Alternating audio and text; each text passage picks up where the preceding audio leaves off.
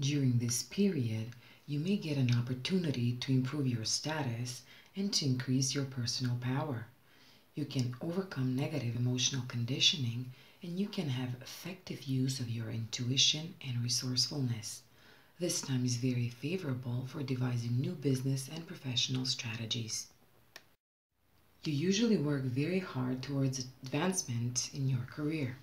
In this period, you can expect support by a powerful person.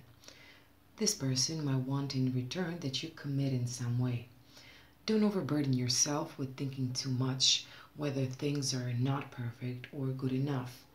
Progress happens even when things are just good.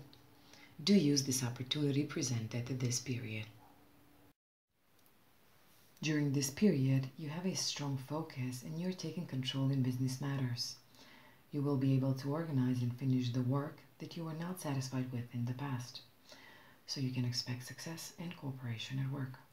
You're paving the way for success and you're working towards achieving your goals and aspirations.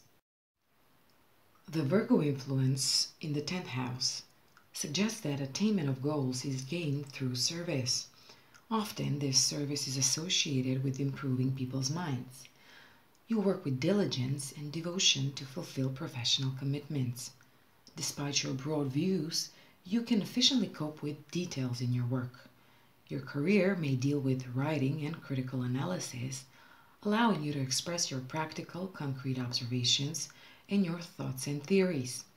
You will be bored unless your career requires exchange of ideas and complexity of detail. You probably play it safe when selecting a career.